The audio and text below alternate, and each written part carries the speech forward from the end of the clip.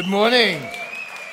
Good morning, Lighthouse Church. Man, it's well done for being here this morning. I think whatever I'm about to share with you guys, I think it's going to be absolutely phenomenal.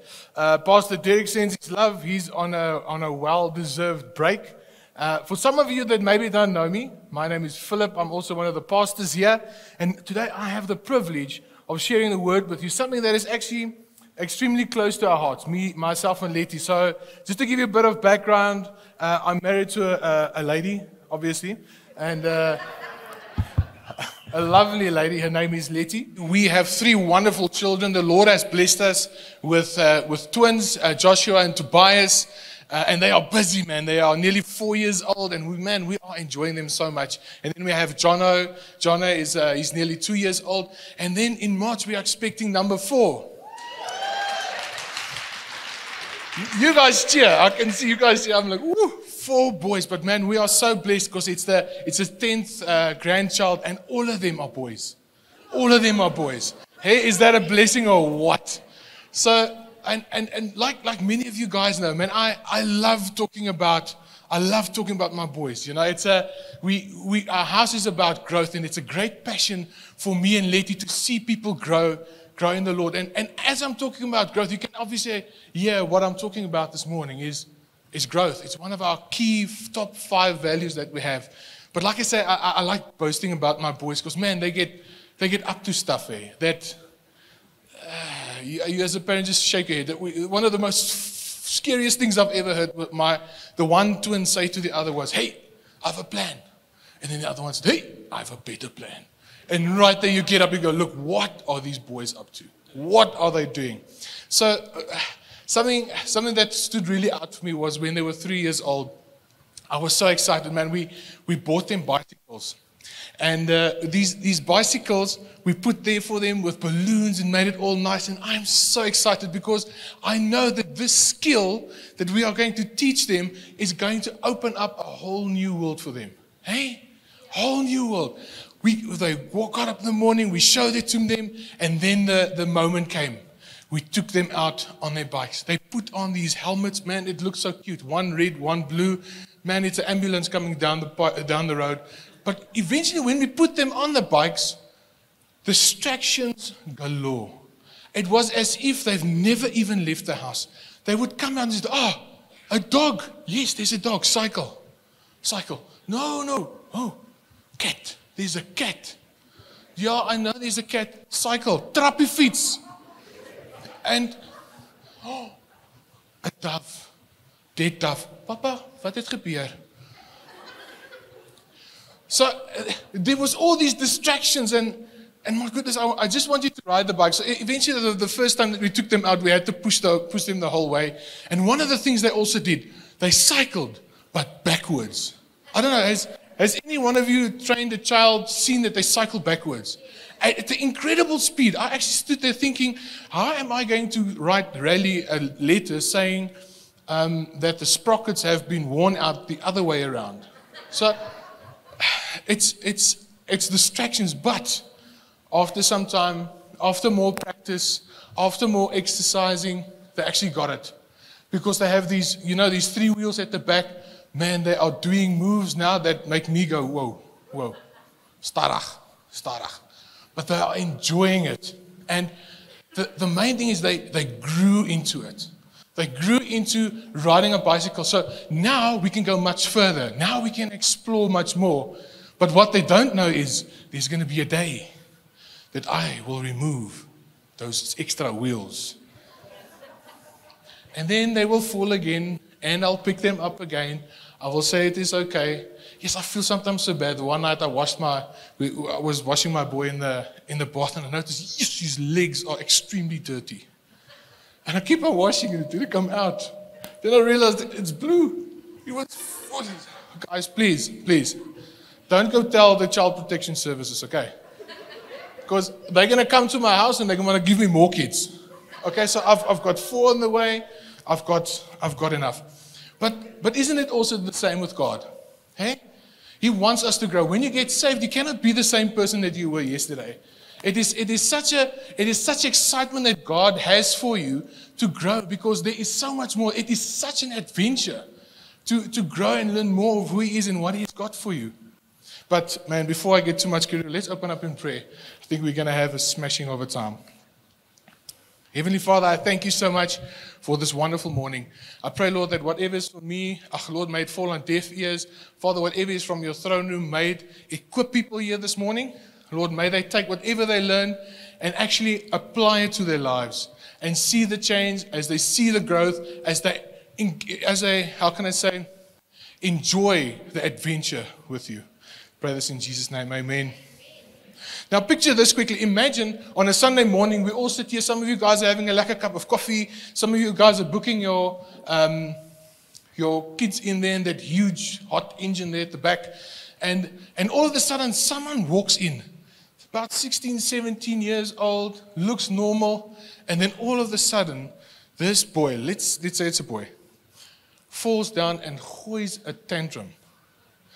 Now, I must say, apparently some 17-year-olds still do that, okay? But this one throws a tantrum. And then all of a sudden, the mummy comes and says, oh, don't worry, my little baby. Here's some milk. Do. Drinks a bit. There we go. It's unheard of. It doesn't make sense. You look at it, it's like, something is not right. And the same it is for you. You might have heard the saying that goes, God loves you the way you are, but He loves you too much to keep you the way you are. And for me, that rings true. In the Bible, growing in the Lord, growing spiritually, it has a very, I want to say fancy word, and I want to mention it this morning because if you bump into it in the book of Romans, Corinthians, Thessalonians, you will come across this word, and this word's name is sanctification. And what it literally means, it means to be made holy. Not holy, the one in your sock, holy. Okay? So what it says, and holiness means you are being separated. So you were taken from one end to another. You have been separated. And now because you are on this side of the line, now some new things have to change. Whatever you learned there, you have to unlearn over here. So I actually want to explain this quickly. And I'm going to apologize because I don't have my mic, I'm just going to use my hands. First of all, a basic illustration. So, when you guys were on this side of the line, you were in the world. You got pasted with, you were lost. You know? You were tagged and said you were lost. You were tagged with saying you were rejected. No one loves you. Hey? And you were tagged with, you said, listen here, bud, you're broken. You're not going anywhere. But then, you got saved. Hey, how do you like my crown? My wife made it. And the emphasis is on made. Because we didn't have one that fitted. So, then you got saved. And then the Lord comes and He says, hang on, let me tell you this. I tell you, you have purpose. I tell you, my apologies, you are accepted. I tell you that you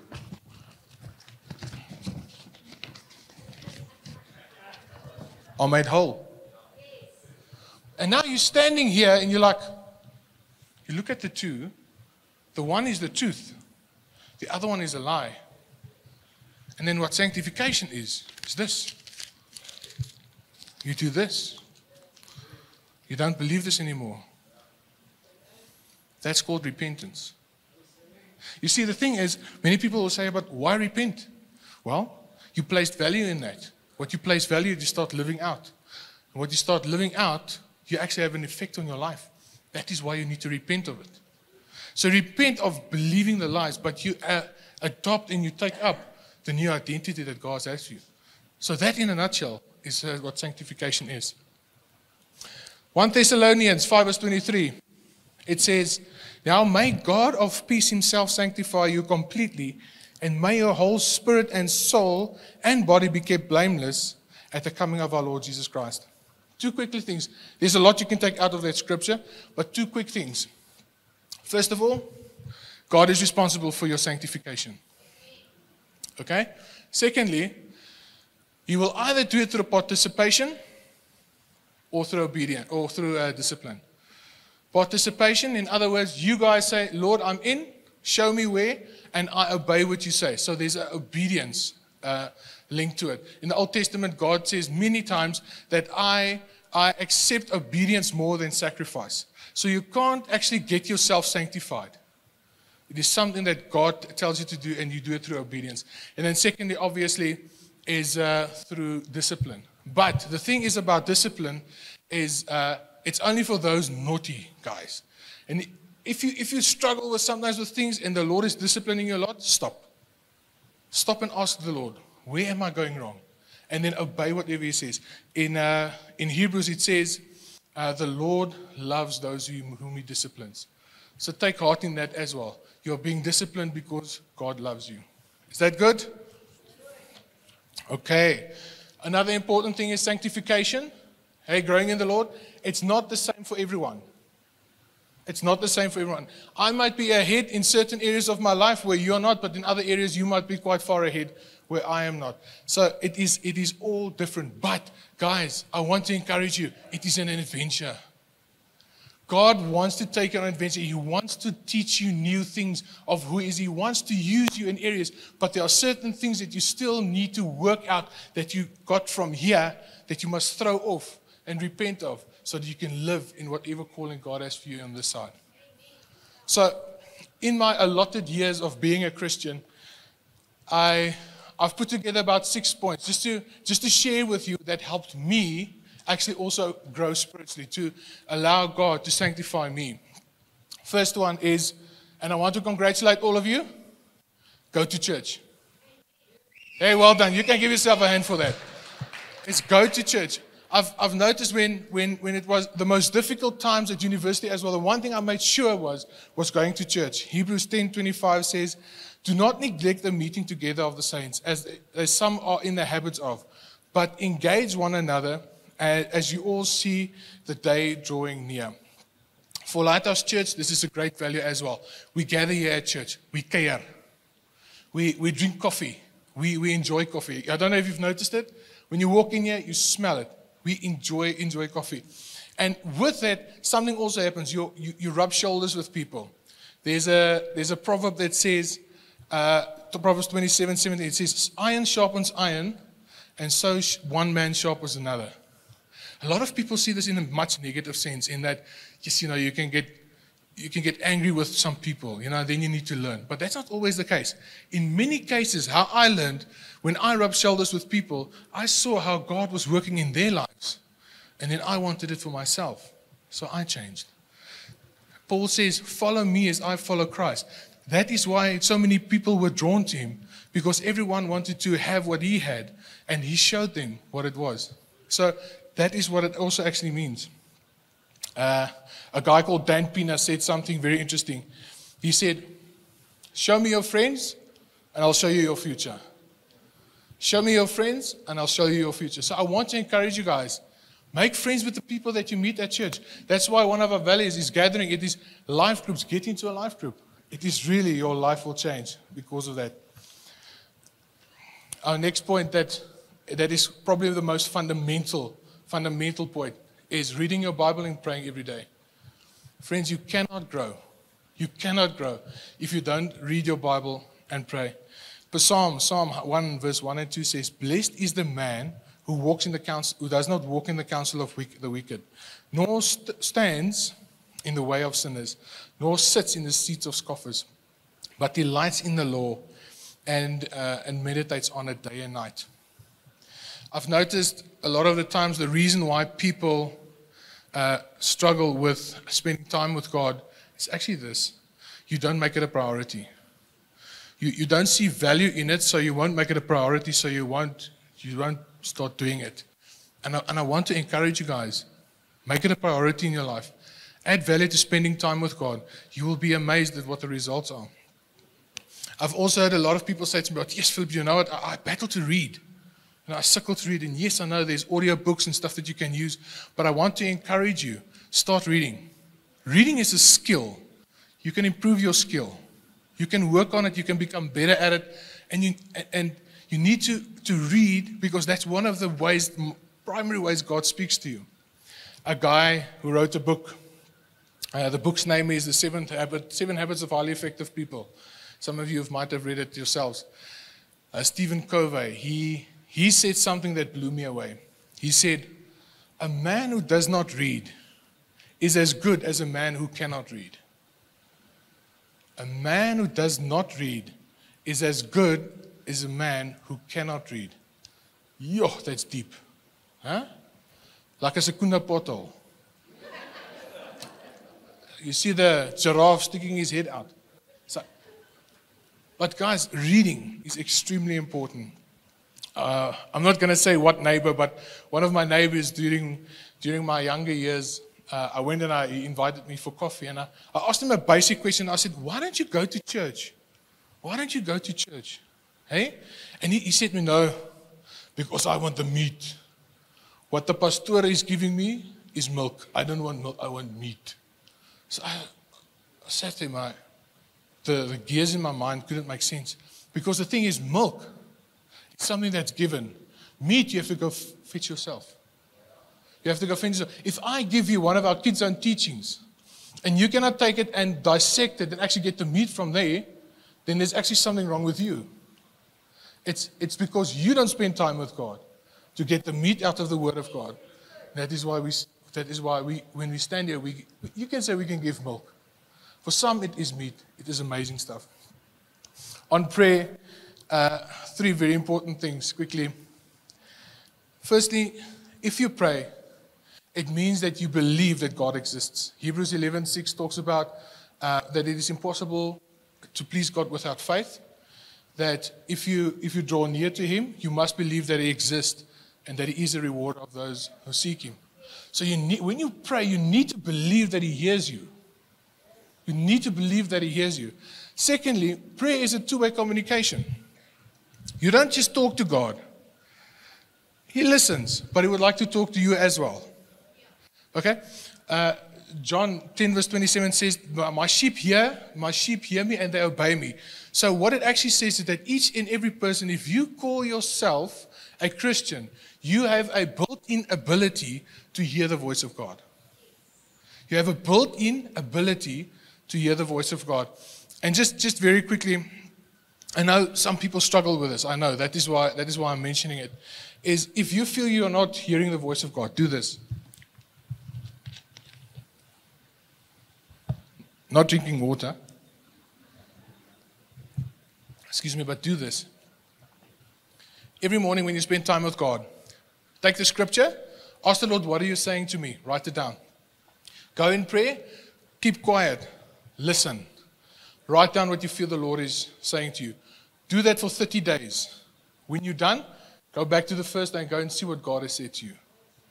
You will be astonished. Apply that to your life and you will see God is speaking to you. This takes me to the next point, so that if you read the word and you pray and the Lord speaks to you, the next obvious thing is to obviously obey the word of God. James 1 verse 21 to 22 says, therefore put away all filthiness and rampant wickedness and receive with meekness the implanted word. That implanted word is the Logos.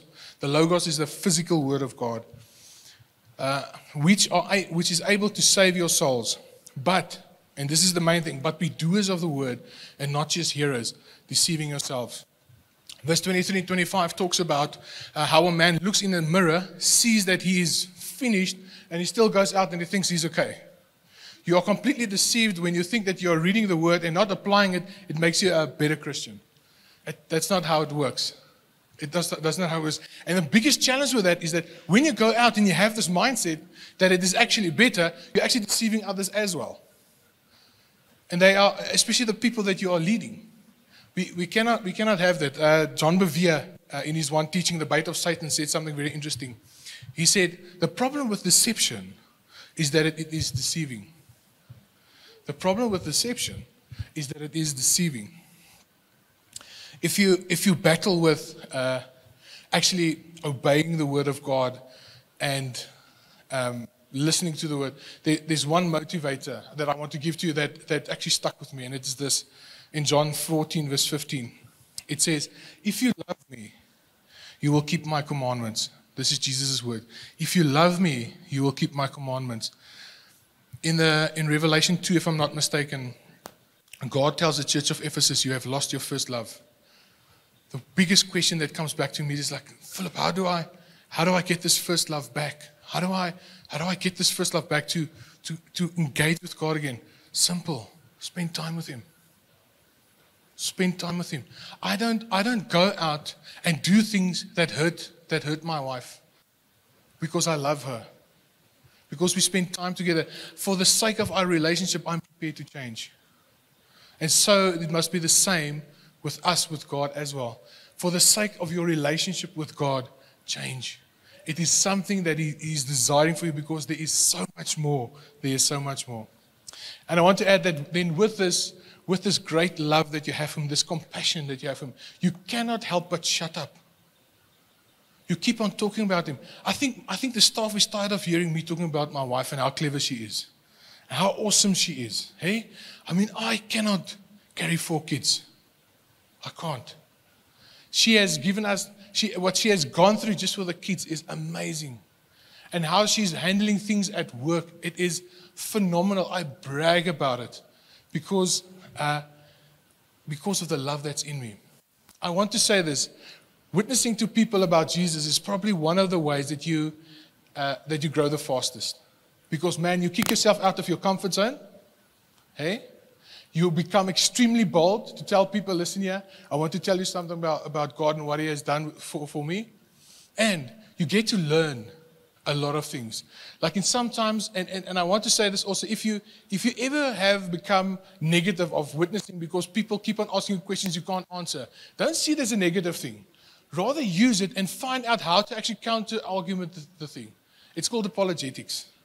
I had, for my one university assignment, I had to ask people, what is your offense towards Christianity? I bumped into a lot of Muslims, by the way. And the one thing all of them said, it was like in one voice, they said, show me in your Bible where Jesus says, I'm God. Because we believe that. We believe that Jesus is God. Show me in your Bible where Jesus is God. Obviously, I went through and I said, here are the different I ams that God has said, I am. And that actually shows that He is God. So it wasn't a direct, yes, I am God, that specific words, but there was indirect references in the Bible that shows that He is God. And they were quiet. They were quiet. So I want to encourage you that. And it also, when you witness to people, you're fulfilling the mandate. Matthew 28 verse 19 says, go therefore and make disciples of all nations, baptizing them in the name of the Father, the Son, and the Holy Spirit. It's part of our obedience to tell people about Jesus because we are living in a lost world. We're living in a lost world. I want to challenge you guys for this week. Just for this week.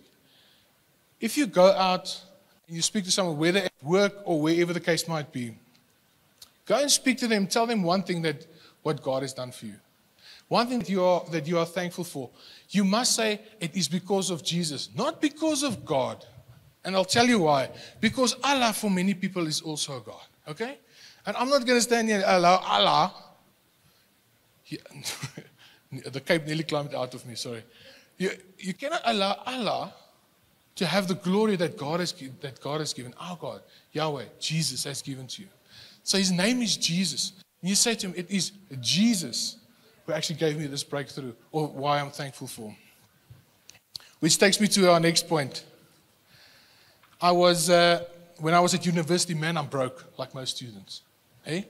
I was broke. But one thing I could remember in my second, third year, I was one of those clever guys. I did a 3-year course in 4 years.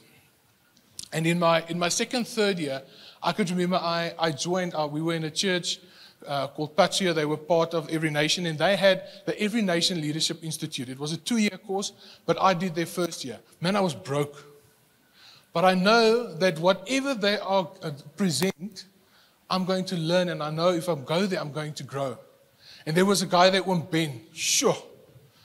Man, the stuff that I learned from that guy and how he taught, they also used people in their church who had the gifting of teaching to teach to the people the notes. And I must say, I was absolutely blessed. And I want to tell you guys the same is here. Let's quickly look at the scripture. Ephesians 4, verse 11 to 12.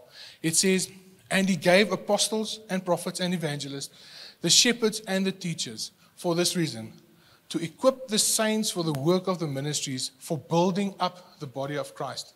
Here at Lighthouse Church, we give you that opportunity. That is why you can serve in the coffee shop. We've got the visitor center. We've got the visitor center. If you need to serve, you need to rub a little bit of shoulders with people, come and join us. Come and join us in it. Another areas that you can actually learn or actually have breakthrough in your life is through our life support system. We make it available for you guys. We have the marriage course. We have the divorce care. We have grief share if you are battling. We have that. And then lastly, very importantly, we have what we call the Lighthouse School of Ministry. It is Bible school. And guys, please, we are not trying to make you theologians. That's not the aim of it. We are not trying to make you theologians. What we're trying to do is to help you grow more in Christ. We are running 3 courses: basic biblical foundations, just what is what and who is who. You know, what is grace, what is faith, what do you do with spiritual warfare? Everyone does that the first time. If you come to Lighthouse Church, that's the first course you do, to lay a good foundation. Then we've got what we have, basic ministry training. Derek is going to do that in the month of Feb. There, we teach you how to pray for people that are sick.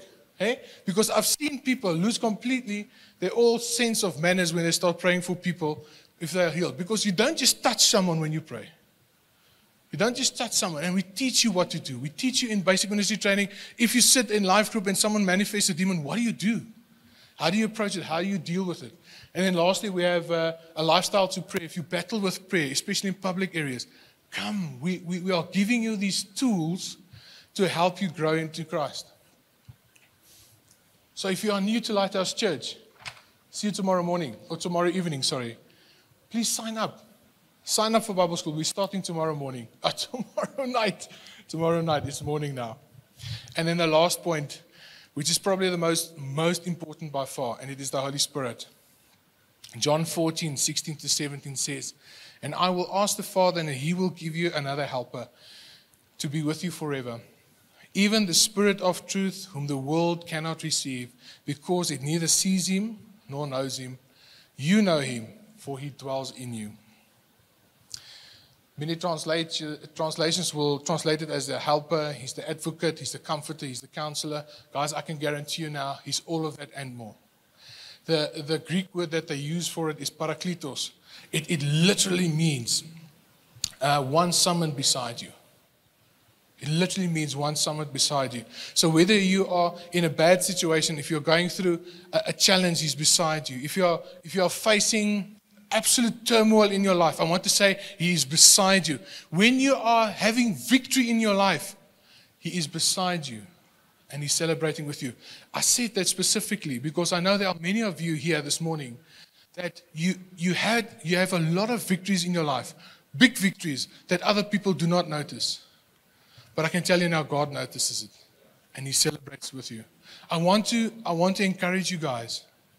Ask the Lord to show you where He is in those times of victories. Because I myself experienced a huge victory when I was a young boy. And for the sake of time, I won't share too much. As a young boy, and the counselor that I saw when I was in George told me, ask the Lord to show you where He was. And one morning when I spent time with the Lord, it was in an instant the Lord took me there. And I could see how ecstatic God was for me in that moment. And I thought I was so lonely. So God celebrates with you. Deuteronomy 31 verse 6 says, "Be strong and courageous. Do not fear or dread for them." This was, by the way, when Joshua just took over from Moses. "For it is the Lord your God who goes with you. He will not leave you nor forsake you." He will never leave you nor forsake you. He's always by your side. How to help you to remind yourself that He is beside you is you worship Him. Is you worship Him. It is through worship that you become sensitive to the Holy Spirit and knowing that He is there. When I studied forestry and when I was extremely alone at the beginning in Carolina, I would pick up my guitar and I would just start singing. I would just start giving God the praise and the honor. And through that, it actually carried me through. It is an amazing spiritual warfare thing that you do as well, because you shut the enemy up. All the lies and everything that he tells you falls away, and your focus is redirected to Him. So this brings me to quite an interesting conclusion. First of all, I told you guys that you need to go to church, right? Not to neglect what the fellowship of the saints. Then I also said you need to read your Bible and pray. Make it spending time with God a priority. Obey the word of God, because your obedience will show the level of your maturity. Your obedience will show the level of your maturity. Then you have to witness, obviously, because it fulfills the mandate. Use the tools that the church is giving to you. Apply for Bible school at LSM. Please, if you haven't applied for LSM, please do. We've got a couple of spaces still left. We are expecting a great amount of people to come, and you will be blessed. And then, lastly, the Holy Spirit. Know that He's always beside you. And then, it's quite interesting what happens. But God's will is for you. It's growth. He wants to see you growing. He wants to see you grow. You see, to grow, you need to get your hands dirty. You need to get your hands dirty. It's not just a matter of sitting back and doing nothing. We didn't, when the boys were there, we didn't give them the bike with a manual and said, listen, here's the bicycle, this is how you ride the bike. No, they had to get on. They had to ride. You need practice. The more you practice, the better you'll get. And just as soon as you think, yes, I'm getting this right, then another thing changes because the Lord takes you into the next level. It's kind of like taking away the spare wheel, the side wheels, the training wheels of the bike. But it still remains an adventure. God still keeps it, and He wants you to enjoy this ride with Him. Because you can go places. You can go places. Your adventure increases. God doesn't want you to be the same guy this year, to be the same guy this time next year. There has to be a change. I don't know about you guys, but I don't want to climb on a bicycle and ride around the house the whole time. I don't want to be on a bicycle and just go to the park and back. I want to ride out into mountains. I want to go and see people, experience so many new things. And that is what God has for us. That is what He wants for each and every one of you. I don't know about you, but I really want everything that Jesus has for me.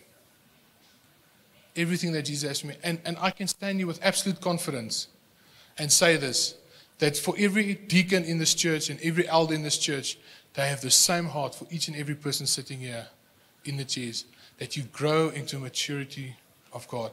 We don't want people warming seats. This building is hot enough. We want to see each and every person growing. And that is why, guys, I want you all to make growing as part of your priority. Make growing in the Spirit. Allow God to sanctify you. Allow Him to sanctify you so that you can change. Let's pray.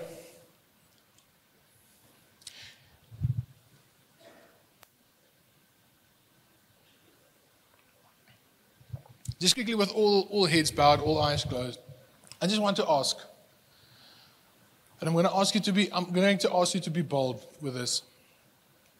If you want to grow, in God, and it is a desire that is burning within you, can I ask you to stand? I would like to pray for you.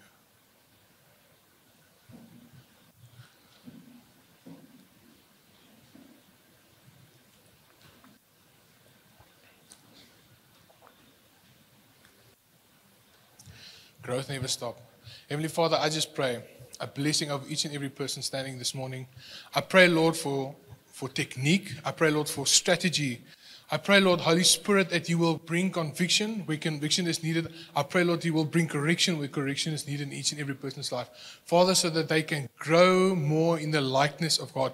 But Father, I pray more that they will enjoy this journey that you have for them. That they will enjoy this journey. So I pray blessing over you. I pray for a hunger over you. I pray that there will be a new fire kindled within you to get to know who God is. I speak it over you in Jesus' name. Amen. Thanks. You may be seated. A second group of people I want to quickly speak to. If you experience pushback, because it happens, the enemy is out to get us, his plans are to kill us and destroy us and steal from us. If you experience kickback when you try and spend time with God, or when you are trying to grow more into Christ, can I ask you to stand? Do you experience any form of kickback? Can I ask you to stand? Because I know I've experienced it myself.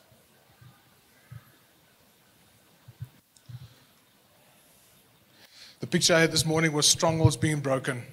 And I prayed it over each and every one of you. Every stronghold that has gripped you, I pray for breakthrough now in Jesus' name.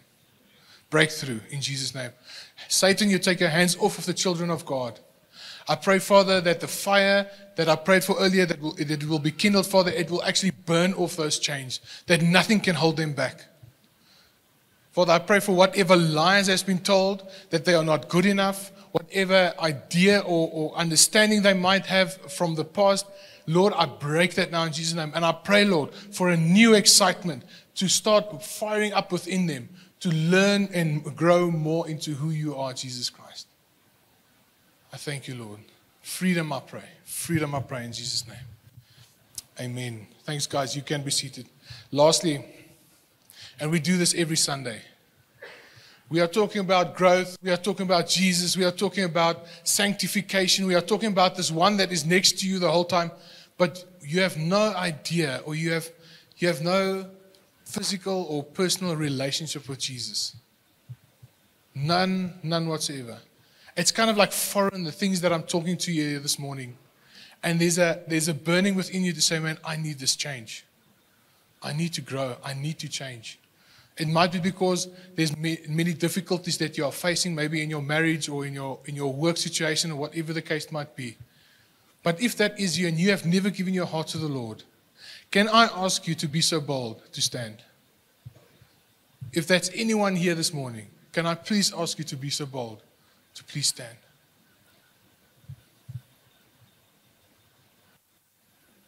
Thank you, sir. Thank you. I'm going to ask you guys to do something extremely, extremely bold, but can you please come to the front? And this is where we make a big rah-rah about this.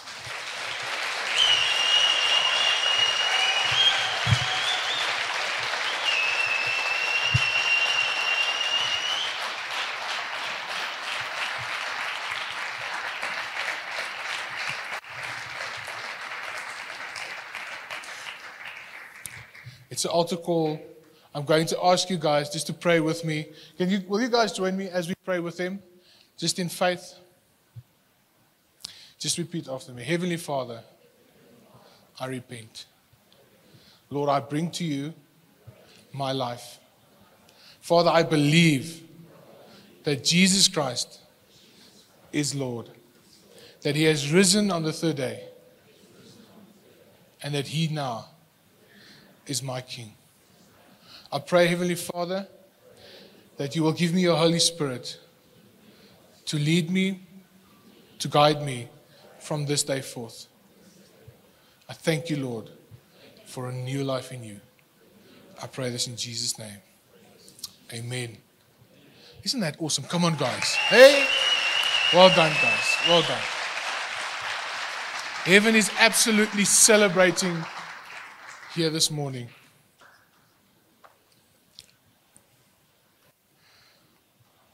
I would like to conclude. Please sign up for the Lighthouse School of Ministry. It will challenge you, and you will have so much fun. You get to meet a lot of awesome people. Let's pray. Father, I thank you for this wonderful morning. Thank you, Lord, for the word that has been shared. Father, I pray that whatever has been shared, Father, it will not fall on deaf ears, but it will be written on each and every person's heart. Father, not only just as something to use as a tool to teach others, but Father, for the application to their lives as well, so that they can take it, apply it, and live it, Father, because we are not hypocrites. If we say we are Christians, and we will live this life. We must live this life to your glory. We thank you, Father, for this morning, and I pray, Lord, that you will bless the rest of our week. I pray this in Jesus' name. Amen.